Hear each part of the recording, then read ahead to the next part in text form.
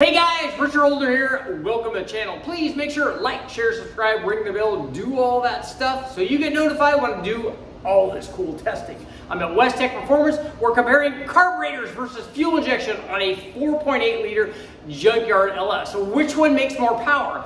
The stock truck intake manifold, wah wah, and throttle body versus an EDELBROCK Performer dual plane intake and HOLLEY 750 carb. Hey guys, if you're new, welcome to the channel. But what happens if you have a question? Hey, I saw this video, but I wanted to ask Richard a question. Well, you're in luck. You get to do that. Join us nightly, 7 o'clock Pacific Standard Time on the live feed. You can come on, join the group. If I don't have an answer to your question, chances are there are lots of bright guys. They might have an answer. So if you've got a question about any of the video that you just saw, or maybe you're working on a project, join us live, 7 o'clock Pacific Standard Time on this channel.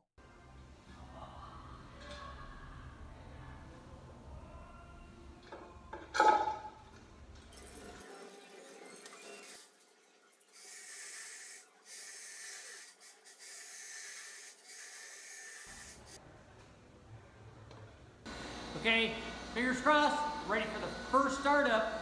Let's see if the 4.8 comes to life.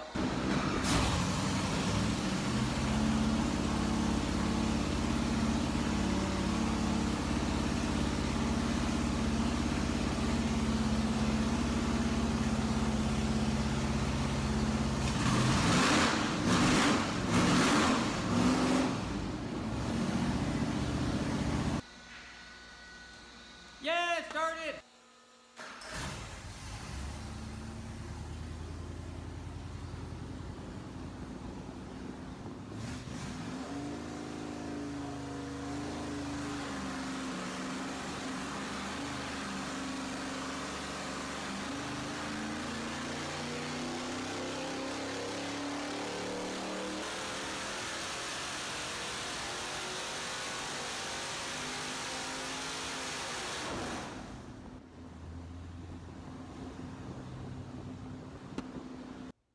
Now that we're on the carburetor and EDELBROCK Performer intake manifold, it's trying to swap on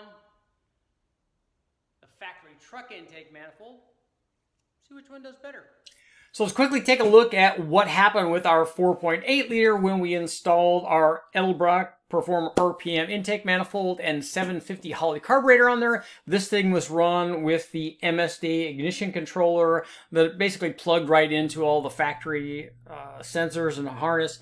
And it allowed us to dial in the timing curve at least. And then for fueling, we changed the jetting. And in this case, we actually changed a lot. We changed jetting and power valving. We've installed a 4-hole Wilson CARB spacer to try to smooth out the air fuel curve. And as it turned out, even spending hours playing with all of this stuff to adjust the air fuel, it just didn't have that dramatic of an effect. Although when we did go too lean, we tried taking a bunch of jetting away from it and getting this thing to run in the 13-to-1 air fuel. I'm going to show you the differences on all the air fuel curves here in just a second. But even when we tried to do that, that was the only time that it lost a dramatic amount of power. So actually this thing wanted to run richer, but it started out very rich and we were able to adjust it with jetting and stuff to make it run right. But ultimately, here's what happened when we ran our Junkyard 4.8 liter, stock 706 head, stock camshaft, stock springs and rockers and push rods.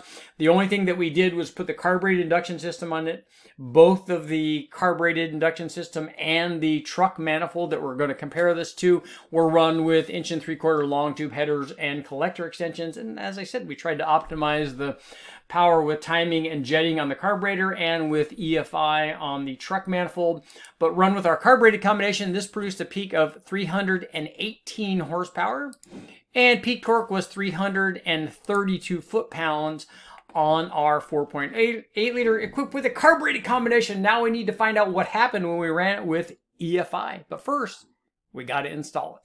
So we spent some time tuning on the carbureted combination with the dual plane, and ultimately the combination that worked the best is after we spent quite a bit of time with jetting and power valves. We put a 4-hole open Wilson spacer on there, and that tended to even this thing out, because you can see when we first started, when we were loading in, this thing, the air fuel was down in the 9s, and then would basically get leaner up to a little over 11 to 1. But after playing with jetting and the spacer and stuff, here's kind of what we were rewarded with. We were changing the air fuel. You can see tried even removing the power valves and then adjusting that with jetting, because a power valve is about 8 to 10 jets. So we took that out of the primary. You know, we spent some time on this trying to adjust it, and it did respond to jetting. You could see we got the air fuel curve all the way up over 13 to 1 and down around 12, 11, 8, or 9.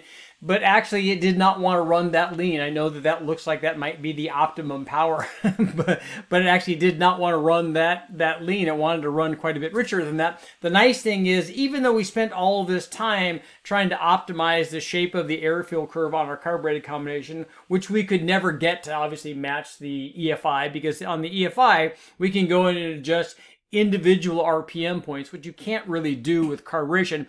We could spend all day doing this, but the reality is that it's just not that receptive to changes in air fuel. Even though we would make big changes, we would make broad sweeps by changing jetting, you know, we change 4 jets and it would change the air fuel curve. It just wouldn't change the power output a lot. But we did spend time trying to dial in the air fuel on the carbureted combination, but the power results that we got were the power results that we got because it just was not that receptive, although it did lose power when we made it too lean.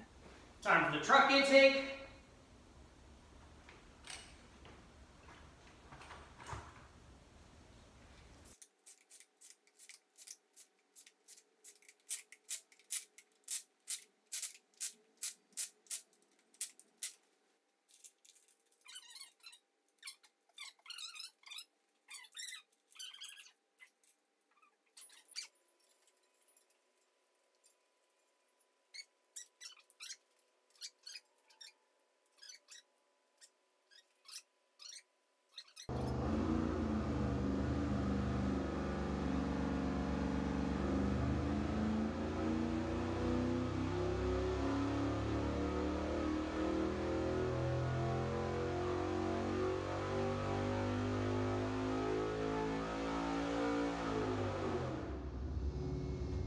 So the question now, after dialing in the air fuel and stuff on the carbureted combination, how does it compare to the EFI? And this isn't really a test of carburation versus electronic fuel injection.